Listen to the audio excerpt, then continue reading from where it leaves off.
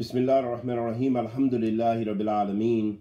Wa sallallahu wa sallam ala nabiyyina Muhammad wa ala alihi wa sahbihi wa sallam. Amma ba'd. Ahabati fillah. From one of the mistakes that I observe in many social media platforms, especially like Facebook, is people being open about their sins. And we know that this is a great sin in and of itself, and that Allah subhanahu wa ta'ala, out of his divine wisdom and his mercy upon us, helps many of us, or helps all of us, to cover a lot of our sins that we don't want the people to know about. And this is from the sunnah of Allah Azza wa Jal. And the Sabil al-Mu'mineen is that they do not expose their sins. That if they are struggling with things, they keep that to themselves and they struggle to make tawbah and remove those sins away from them. But what we see instead, we see many of our brothers and sisters broadcasting their sins. We have many countless sisters who are now fashion models and makeup artists, and using the foulest of language, exposing their sins around the world and recording it and leaving it out there. People knowing about their marital affairs, people knowing about their sexual preferences, people knowing about their sinful tastes.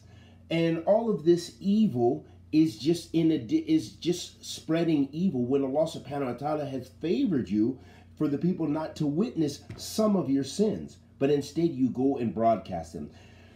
And from some of the other mulahadat, or observations, which we need to correct ourselves about, is sometimes you see people from Ahl Sunnah publicizing their sins, such as what I've observed on more than one occasion is brothers who may even be callers to the Sunnah, advertising their wives.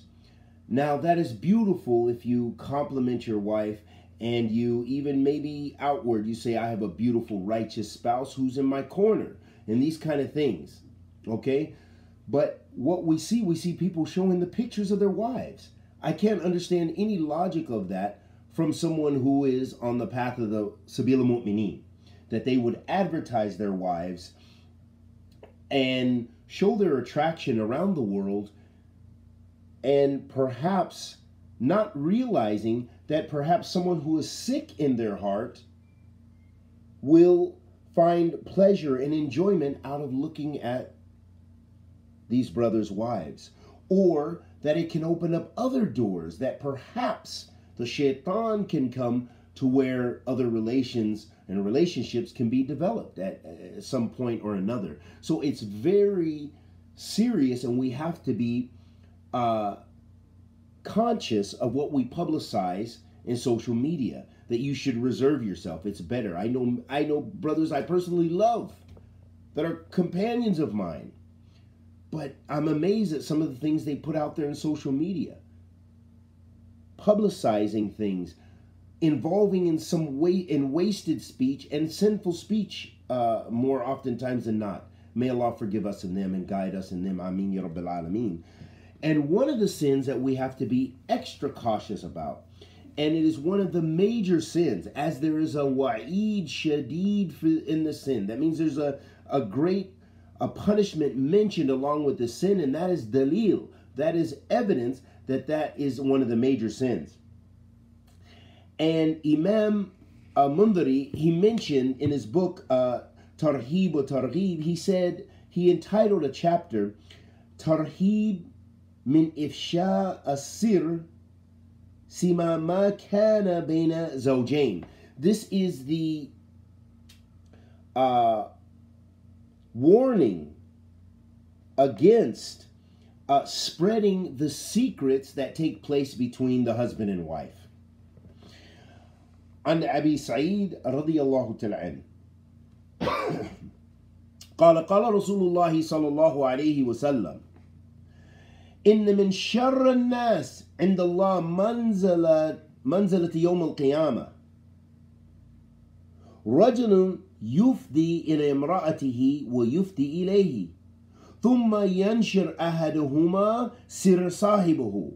وفي رواية إن من أعظم الأمانة أعظم أمانتي عند الله يوم القيامة رجل يفضي إلى امرأته وتفضي إليه ثم ينشر سرها رواه مسلم وأبو داود وغيرهما. In this hadith of the Messenger of Allah sallallahu alaihi wasallam, the hadith of Abi Sa'id al-Khudri radiyallahu ta'ala, he said, I heard the Messenger of Allah sallallahu alaihi wasallam say, verily the evilest of people, verily the evilest of people to Allah in status on the day of judgment is the man who yufdi with his woman and watufdi ilayhi, and that she has relations with him. Then he spreads it, or one of them spreads the secrets of the other one. And the other narration that's in Sahih Muslim is similar to this. So here the ulama, they mention the kalima, the verb or fi'l, yufdi, that it has different meanings. One of the meanings that the ulama sunnah mention, and Ahl al-Lugha, the people of the Arabic language, the grammarians, they mention that this means that one of the meanings is that it's a tukinni, or it is a kunya, or a phrase which is used to describe a metaphor, which is used to describe the actions of sexual relations. Another meaning that they mention is that this is used, this is also in reference to the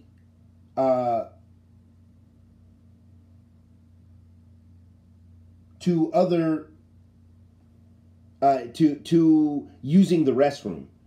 So basically meaning using the restroom, either akramakum Allah, urinating, or the other thing, number two, right, I forget in English what we call it. Anyway, going boo-boo. And that going to the bathroom, that's another reference to that. So basically meaning that telling the secrets of the home. And then the scholars like Imam An-Nawawi and others mention that unless there is a Sharia maslaha, meaning there's a Sharia-based benefit in sharing certain secrets, then this is muharram. Then the people fall under this wa'id. They fall under this threat of punishment from Allah subhanahu wa ta'ala, that this is a major sin to share what goes on in your household. I mean, especially private things like sexual relations and other things. And I've heard true stories, and people spread this about individuals.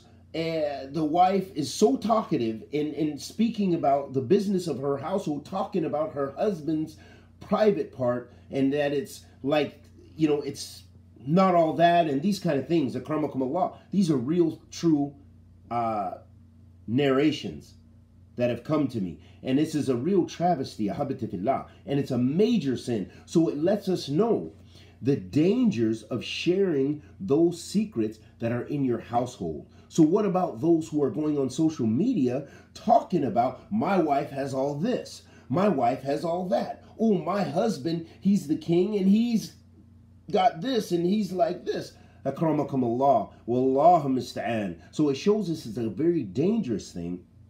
And this is why the ulama sunnah, qadim wa hadith, and they speak about this, and why it's in such a beautiful book like Tarhib wa Targhib, and that the scholars explain the dangers of this, and that it's a major sin, because the Messenger of Allah sallallahu alaihi wasallam said, "Inna min sharra an-nas inda Allahi manzalata yawm al-qiyamah."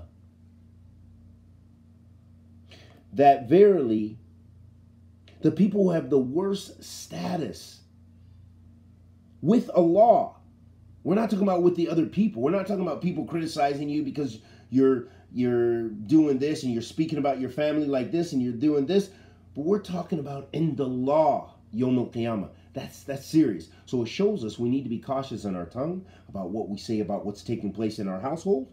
And we need to be careful in general with social media and the things that we do. And that is not from righteous adab and manners of a mu'min. And we ask Allah the Almighty to accept our good and forgive our evil. Anything I said was correct was from Allah Azza wa Jal. Anything I said that was incorrect was from myself and the shaitan. And may Allah forgive us all of our sins and bless us all to come closer to Him. And may Allah subhanahu wa ta'ala help the Muslims everywhere, protect the Muslims everywhere, preserve the Muslims everywhere, feed the Muslims everywhere, increase the rizq and stability and peace with the Muslims everywhere. Wa sallallahu wa sallam ala nabiyyina Muhammad.